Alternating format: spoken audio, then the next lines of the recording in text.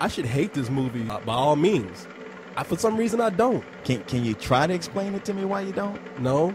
Hate's a strong word, and I want to reserve hate for the movies I truly hate. I didn't come out of this movie mad, but I think the only reason was because I got to sit next to you and make fun of it the whole time.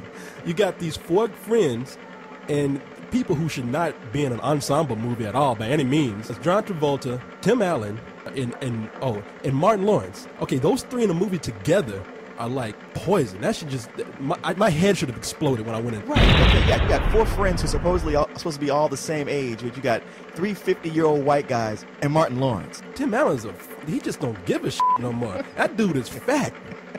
Well, dude, you make him sound like he really looks like he does in the Santa Claus. That scene when he was in the water, one of his nipples was trying to hide. It was like trying to go back in.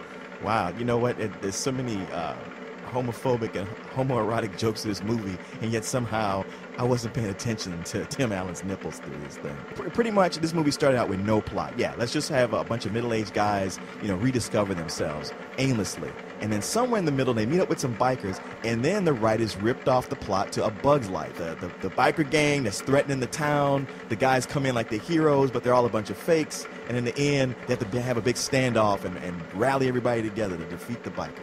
Like, it's a bad movie. I can't really recommend it, but when I was watching it, I was okay. I wouldn't find myself upset. I know if I was gay, I'd be probably just slightly offended.